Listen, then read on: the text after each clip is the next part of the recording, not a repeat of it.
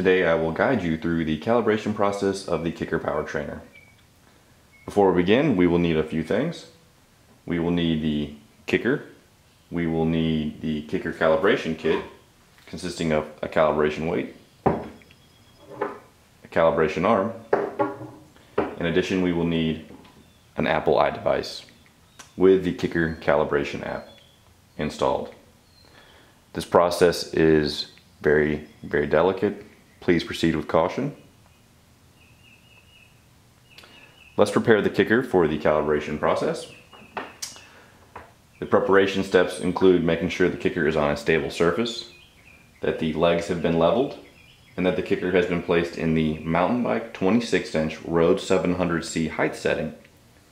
Last, we will want to make sure the KICKR has been plugged into power.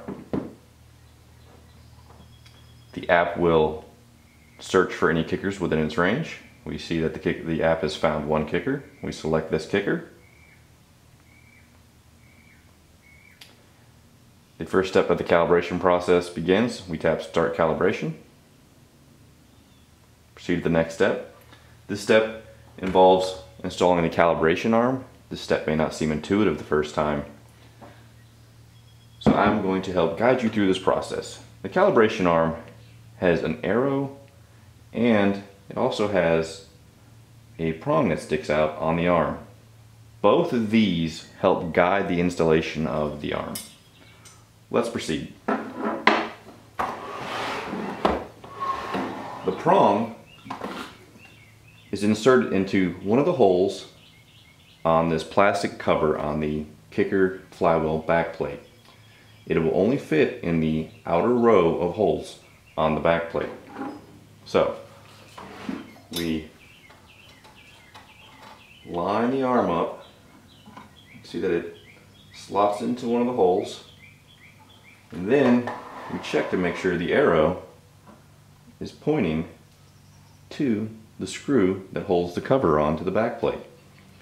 We see that the arrow is pointing to the screw. If we had installed it incorrectly, the arrow no longer points to the screw. So let's go ahead and shift this back to the correct hole. And then another way to check that the arm is installed correctly, the arm is parallel to the surface the KICKR is sitting on. We also want to make sure that the calibration arm is resting on this metal plate and not on the flywheel, the moving flywheel. We want it to not be sitting here, and we want to attempt to avoid having it sit on the plastic cover as well. For the most accurate calibration, make sure that the arm is resting only on the metal plate. The app provides instructions for installing the arm, as well as detailed drawings showing the arm installed. Proceed to the next step. Proceed to the next step. And now we install the calibration weight. We want to gently install the weight. We don't want to damage any of the sensitive components contained inside the KICKR. The weight installed, we proceed. And we start step 2 of the calibration. Tap Start Calibration. This step is complete. Tap Next.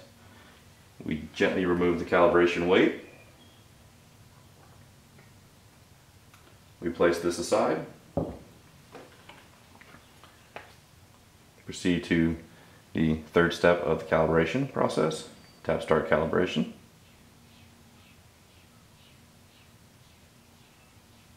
This step is complete. We now remove the calibration arm.